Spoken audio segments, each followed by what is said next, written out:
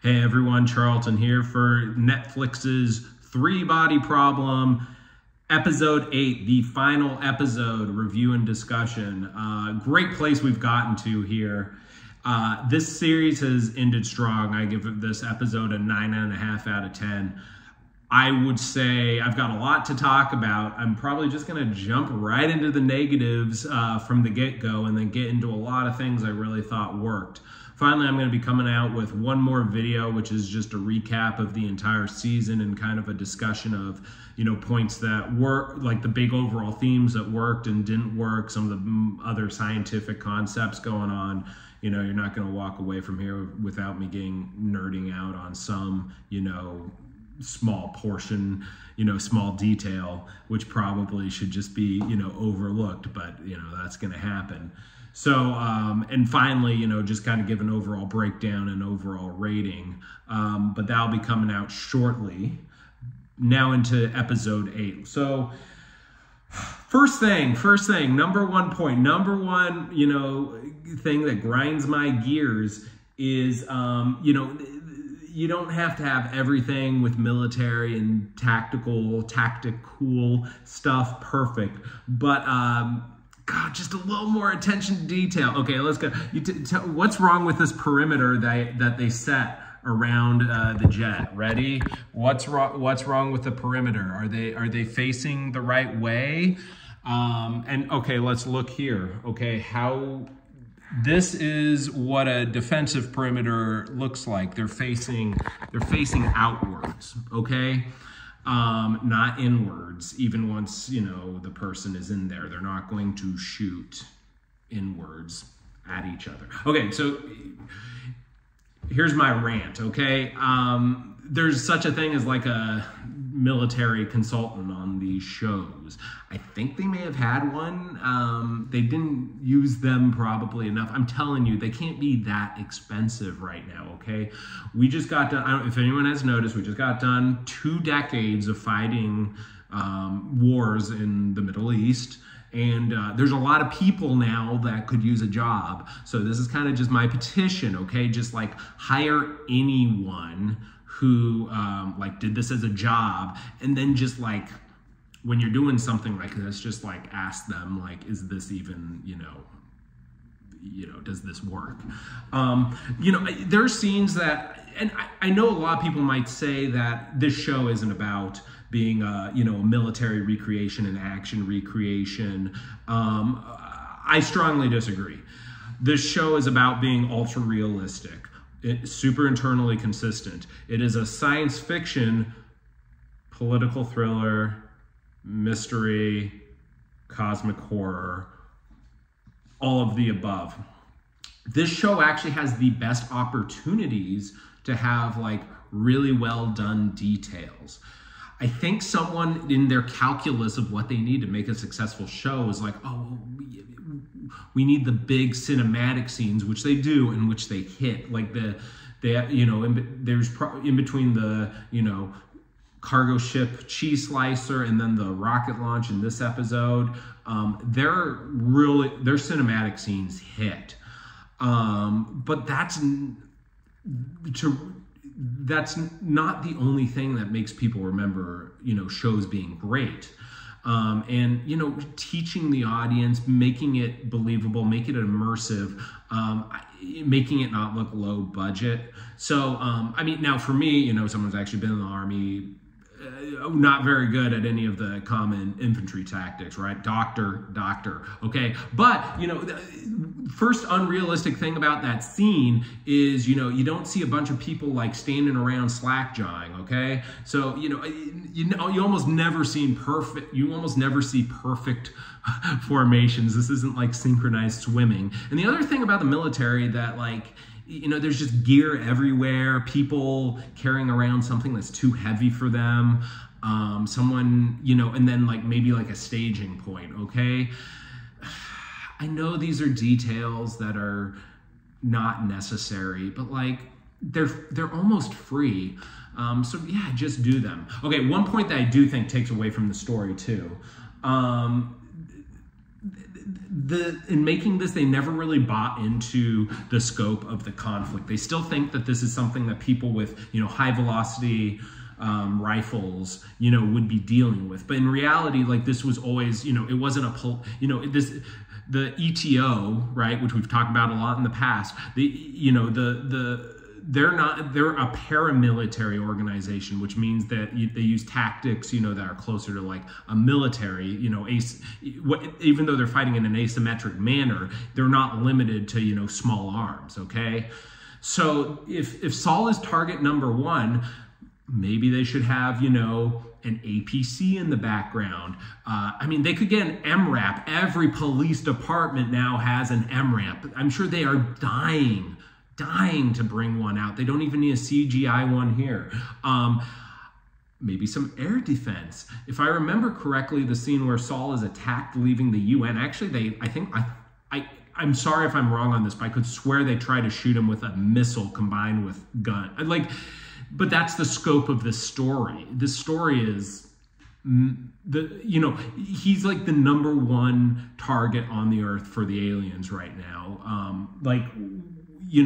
Them trying to kill him at first with the car, that was them doing it stealth. Okay, they've been found out. Clearly they've been found out. Why are you going to pull any punches at this point? So you need more than just like, a dude with a, M4.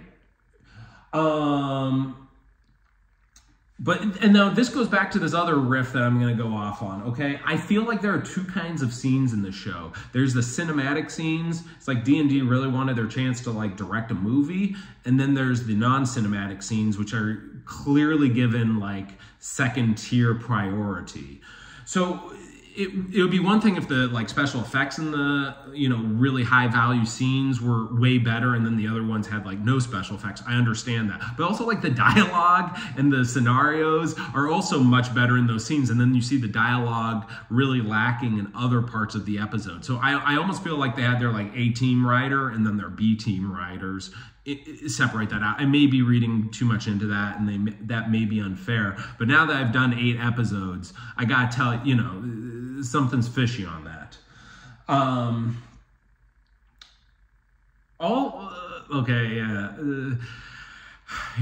Here goes my invitation to consult on future episodes. Okay. $20 million per episode was the budget for this. It's been reported on, okay? Godzilla -1, the entire show in Japan, cost $15 million to make, okay? David and Daniel, where's the money? Where'd the money go, D&D? Where's the money? This kind of gives off the vibe of being worth that much money, kind of. But some of the parts that they cheaped out on, I just have to say it's kind of inexcusable. So I can probably put together, 3 or 4 episodes at $20 million a pop, but where'd all the other money go? I think some people were having a lot of fun. Finally, okay, last thing. This is a smaller thing, but I think this would have been easy if they had, anyone with like a, security, military background. If any of you have ever seen the video of Ronald Reagan get shot, okay, if you see how the security detail handles that, and by the way, Saul would easily qualify for the same level. All right, he's already had an attempted killing once, so you wouldn't be in like a relaxed, protocol. You would be in a like everywhere he goes right now. It's been 24 hours or 48 hours since they tried to kill him. They're going to try to kill him again, clearly, right? I understand the part where he dismisses him. They have to follow him. I understand that. But the other times when they're moving him, like you want like meat surrounding him. Like I know they kind of have formed up, but you wouldn't just like Dashi just being on him. You would want other people like really hugged up on him, and just even make it like when he's in the car, right? I mean, they could even do it like how they had Secret Service, like the runners on the outside of the car. I think they could have hyped it up just a little bit more, but they do a good job. They do a good job. They're coming. That's just me kind of nitpicking here. In terms of like capturing the essence of what needs to be done at this point in the show, and kind of hyping up how Saul, is, humanity's best hope. I do think they get that across. And then going into the good, I mean, all the scenes when they land, at the UN, I think it's really working. They have a number of actors and characters that execute well. The UN Secretary General, and then that, UN liaison that they give him, the guy with the glasses. It's not just the acting, it's the dialogue that's been written for him, the mannerisms. It's similar to how it is in the book. But again, you always have, even if you're handed something on a silver platter, you have a chance to mess it up. And, just the fact that they didn't mess it up and they still captured the essence, I think is very much praiseworthy. And I don't mean that tongue in cheek. I really do mean that they captured it and it worked well. I think the tempo of this, going from episode 7 to 8, going from Ye's death right into Saul's death, that sequence, or the attack on Saul, I'm sorry, Ye's death to the attack, so the attack on Ye to the attack on Saul is good. Excuse me again, I'm not quite sure if that sequence is in the book like that. Regardless, the story isn't internally consistent. That was something I actually pointed out in my last review. I'm like, well, if they went after Ye, they better be going after Saul too. So it actually, and them simplifying the overall book 1 with a little bit of book 2 pulled in, they did a good job on that. And one of the general trends for my reviews is like episode 4 or 5 onwards, they've really been hitting critical points in a coherent manner to tell a good, compelling story. I mean, I'll tell you, just, bottom line up front, I am, I'm hanging on every episode now. I was very disappointed when I got to the end of episode 8 and it was done, and I know I've got to wait for season 2 now. I really liked this series, and I would recommend it. I'll talk more about that in my next video in the total recap, but yeah, no, they pulled it together. Very beginning of the episode, Nora getting run over was just so tragic. I think we all wanted to see more of Nora. Nora was talking a lot of sense here, just trying to talk into Saul some logic. That logic, it does exist in the book, okay? Just the show having these people being really the Oxford 5 at the beginning kind of being incoherent. That's not how things are. We need more Noras earlier. We didn't need, whatever happened in those first couple of episodes. Saul, though, now that we know the point of Saul, he's a Luoji stand-in. It makes a lot of sense. His character does make a lot of sense. I still think that they could have had the character, you didn't have to show his kind of lackadaisical characteristics all the way along. In fact, some of the lines that the UN Secretary General tells to Saul, it's this is a horrible job. That's the reason Saul doesn't, or Luoji doesn't want to do the job. It's just beyond him, right? Beyond his scope, right? So, yeah.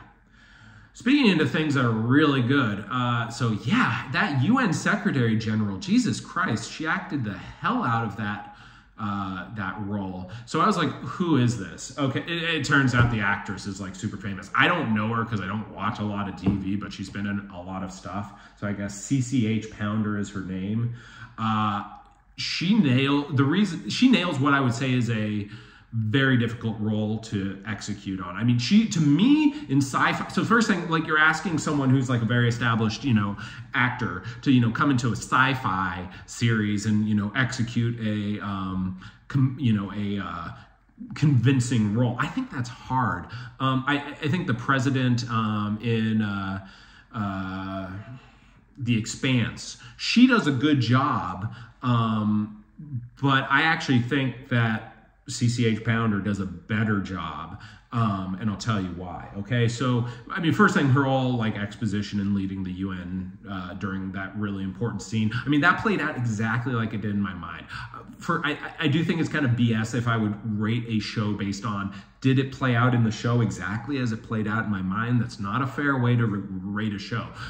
But at the end of the day, this is my YouTube review, and the fact that nailed exactly the vibe and the ambiance I had in my mind and did so well. At some point you have to say, like, bravo, well done. Like, at least for me, that sequence worked perfectly.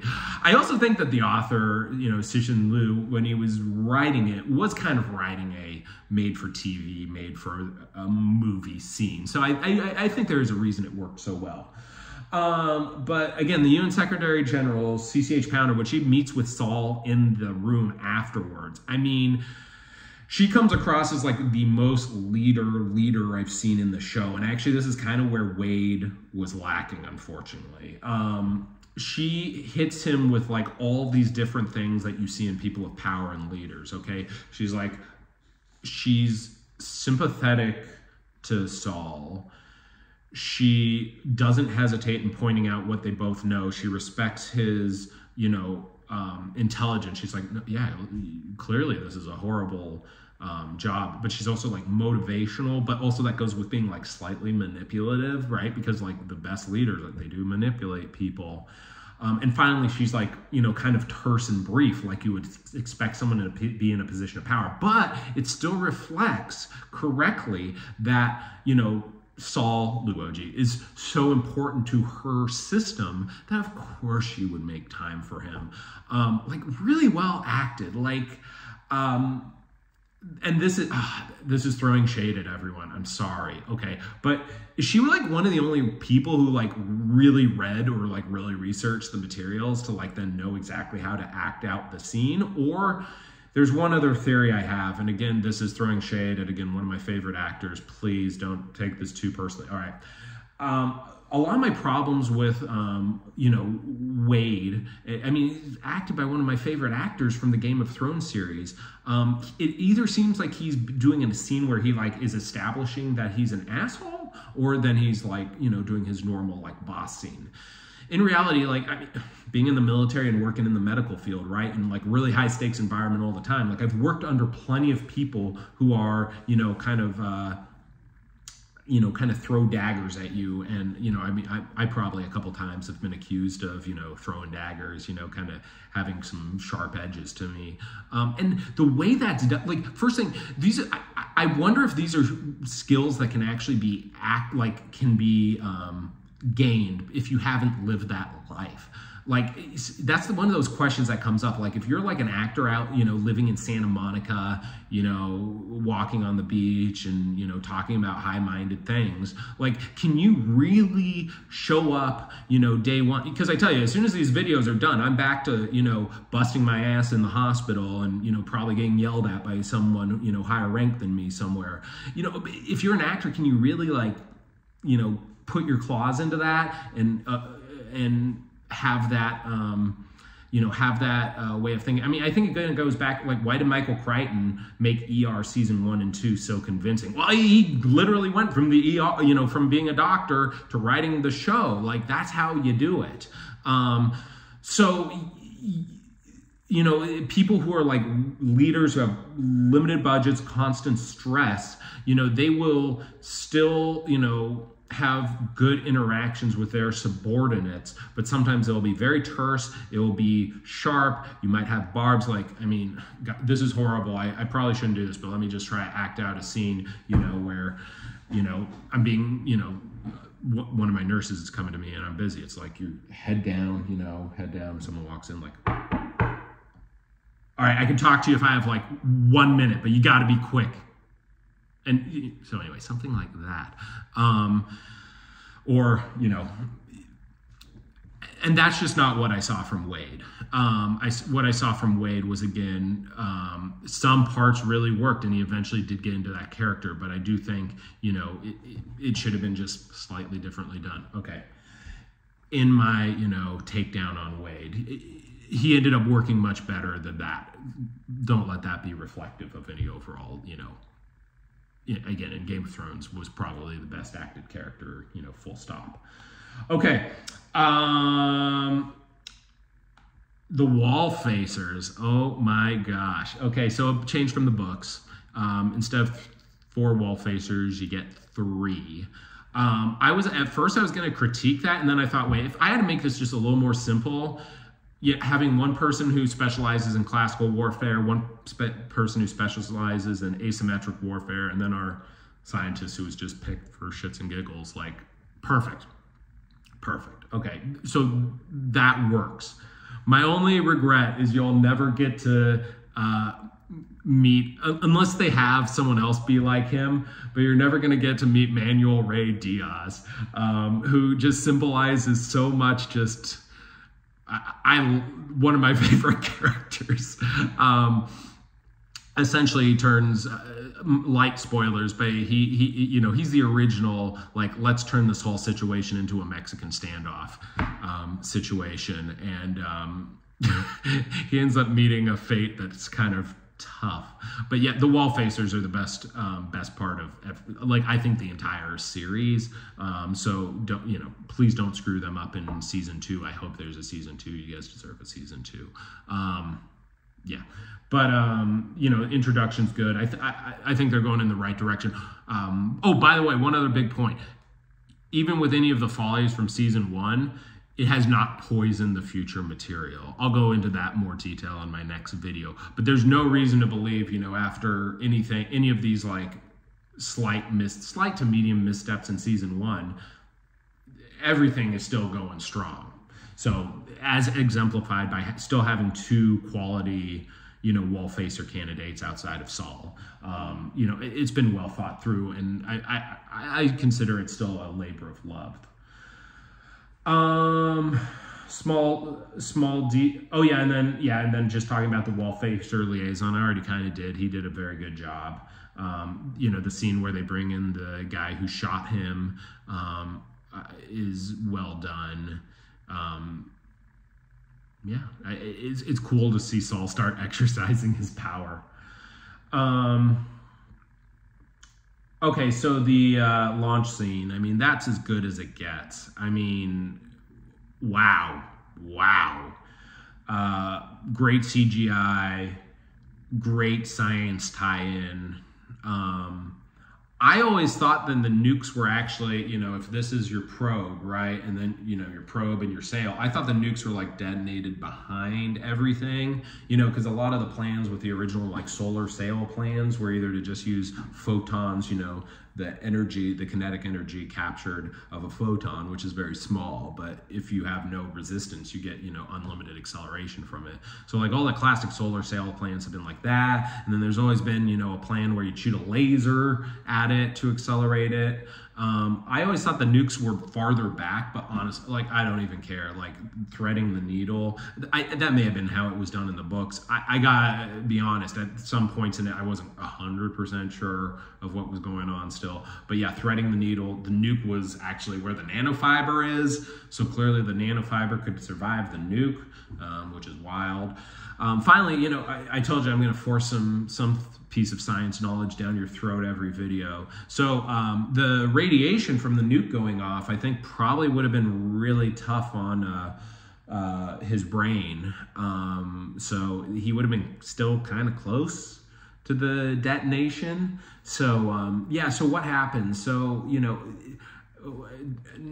when a nuclear, these are fusion devices, but you get a lot of neutrons created, and neutrons do a lot of damage to normal tissues like your brain. And you can't really shield them. Like even if that capsule was lined with lead, which we know it's not because they were trying to cut weight, get a lot of neutrons. So he's going to show up to the Trisolarans probably with some cancer or a lot of DNA damage. I don't know what the radiation dose would necessarily be, but it would be a lot. It's not like Fallout because you're not so activating because there's nothing. It's just a vacuum of space. But you actually do, get, neutrons just expand out from the initial, fission, fusion, explosion. It's the same thing with like cosmic, the cosmic rays, the really high power, atoms that are going through outer space, either, alpha particles, which is, 2 protons, 2 neutrons, or I think there's iron nuclei sometimes that are, the thing is they're going like near the speed of light. And then when they hit anything, they do way more damage than a normal like photon or electron because they have mass to them and they're going so fast. Like if they hit your DNA, they end up making it a single piece of DNA. It becomes a shotgun blast. Same kind of with the neutrons. Okay, anyway. Thanks for listening, if you're still here.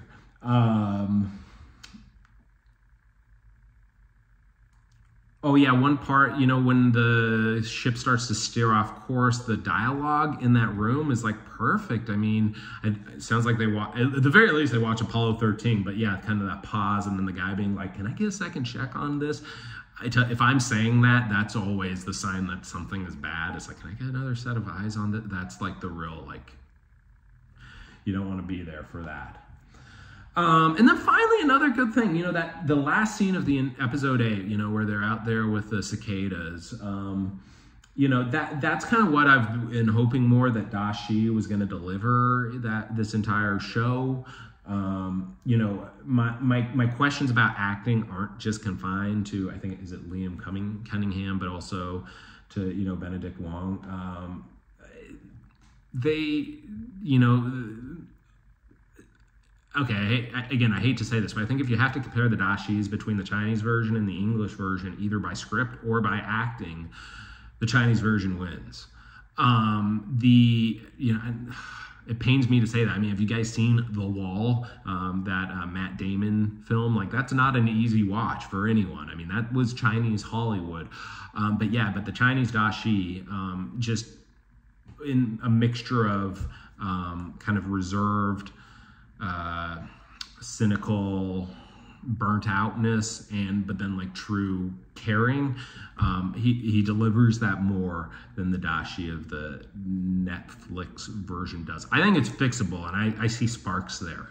So it's just kind of a bummer though, because book 1 was really, you know, is really Da Shi's like moment to shine, and the script de-emphasized him.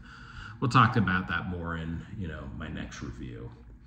All right, what else is bad? Well, this isn't so much bad, but it's just something that goes along with the Da Shi point. So there's a character who's in the book who's a general called Chang Wasi.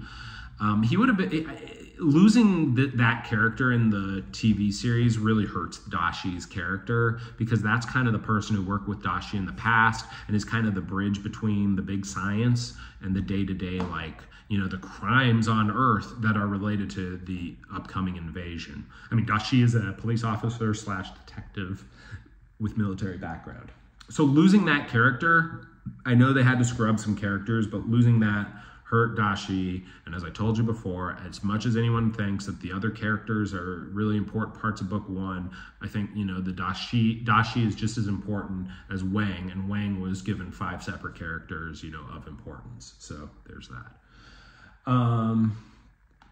One of the lines that Chang does in the book, just to give you an idea of like the person delivering this dialogue, and so I think it would have been great to have this. So one of the comments on episode 5 was, I love this episode. I agree. Like, this episode gave me that same eerie vibe that the last time I got it was when I watched The Matrix.